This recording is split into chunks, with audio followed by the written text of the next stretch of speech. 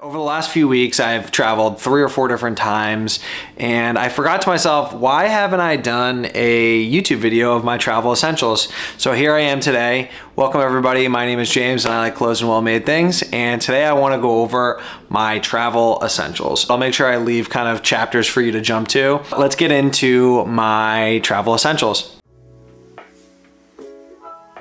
So this bag right here, I've got my hat attached to it, but this is my weekender bag. I have 2 weekender bags. I have my Beckett Simonon bag. I've always wanted a leather bag, and Beckett and Simonon was fortunate enough to be able to send me something, so very happy for that. And honestly, I really enjoy it. It's the perfect value for quality. It's a full grain leather. There's a bunch of little pockets inside of it for like my laptop, for like dirty clothes, things like that. And I used to work for Shinola and I loved their duffel bags, but I just could never afford it. It was too expensive for me to spend $1,000 on a bag just to wear or use like every so often. So this was a great price for a great value, and I'm super happy to have it. Traditionally, if I'm traveling like in the car, I'll do the leather bag. If I'm traveling on a plane, I'll do my Rains bag. You've definitely seen that one in a few of my videos. The Rains bag is great because it's waterproof, but I can beat it up and it's a lot lighter. Those are the 2 bags that I'll use for anything like realistically between 1 and 3 days.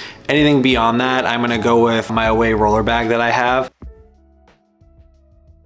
When I'm on vacation, I try to keep it pretty easy. If I'm going somewhere a little longer, I'll bring my laptop and my camera. But if I'm doing something that's shorter, my phone will suffice. I also have been really falling in love with this like little camera. This is just like a $25, $30 camera that I got. It's called the Sony DSC H90. Eventually I'll upgrade to something better once I'm better at photography. And then I'll bring my iPad Pro. This is the thing that I'll do most of my editing on. This to me is perfect because it's gonna have all of the things that I need, but like it's gonna be light, I can watch movies with, hang out, that kind of thing. And then I will use my AirPod Pros. So AirPod Pro Maxes, I always get confused. There's so many different iterations to them. Perfect for if I'm in the plane because I can just shut off the transparency mode and zone out to that humming, like I don't have to hear it, which drives me insane. And then if I'm kind of at somebody's house and doing work, I have the transparency mode where I can talk to Victoria and she can talk to me. So those are great, but I have like a little accessory thing. This is gonna be all my tech. I'm not gonna get too far into it, but just little things like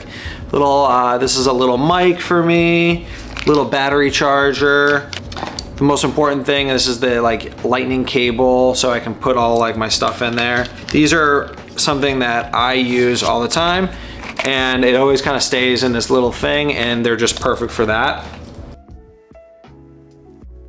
When I'm traveling, I don't like to carry a bunch of shoes, and the reason being is like shoes take up weight and their size. Traditionally what I'll do is I'll bring like a lazy shoe or like a take the dog out shoe. Typically I'll do my Birkenstocks. So these are a custom that I had done by a gentleman named Kevin Concepts. I've worn the heck out of these. They're starting to like kind of really get beat up. These are perfect because I can take them in the car and I can just wear them while I'm driving, and I don't have to worry about having tight, heavy shoes. But then if I'm taking Lola out, which you will at like 4 in the morning because she never sleeps and my life is miserable when that happens, I will use those and take her on a walk and kind of do all that stuff, and they're just perfect for that. They're also like good getting coffee shoes, just lazy travel shoes.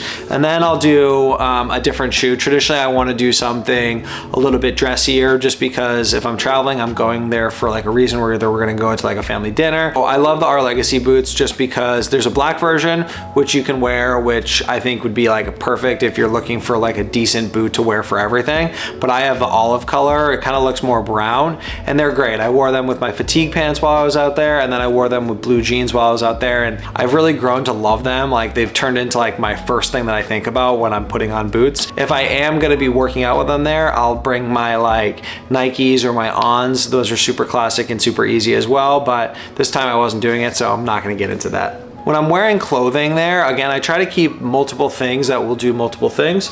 So what I'll traditionally do is 2 pairs of pants. These are my fatigue pants. So I wear these fatigue pants a lot. I love the slubbiness of them. These ones are pretty inexpensive. They are the J. Crew for like Wallace and Barnes. I don't believe they exist anymore, but I bought them because I wanted to wear these and try to see whether like I was a fatigue guy.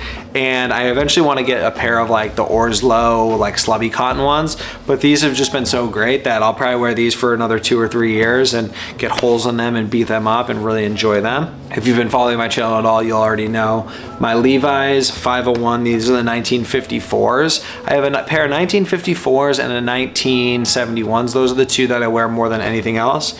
These need to be washed pretty bad, so I'm gonna do that in the next day or two. And these are perfect because they go with the brown of the Our Legacy boots so well, but I can't wait to wash these and get some more fades out of them. Traditionally, when I'm traveling, again, I'm going somewhere nicer, I try not to dress up all that much on my days off just because I wear a suit most days for work and I want to kind of enjoy my clothing and have some fun. But this is just a classic white Gitman shirt. I love the detail to the pocket. Made in America. The company makes all their stuff in the United States and their stuff is really cool. They were a white labeler for many, many places at one time. So I really like this, and like any colored Oxford, it's just gonna get better as you wear it if you take care of it. T-shirts, I actually put all my t-shirts away because I forgot about them.